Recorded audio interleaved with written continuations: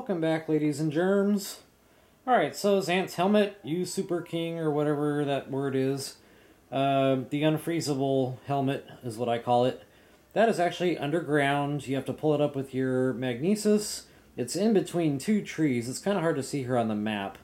But this is located in Tibio's Hollow, which is just south of the Dueling Peaks. So just to give you some map referencing there.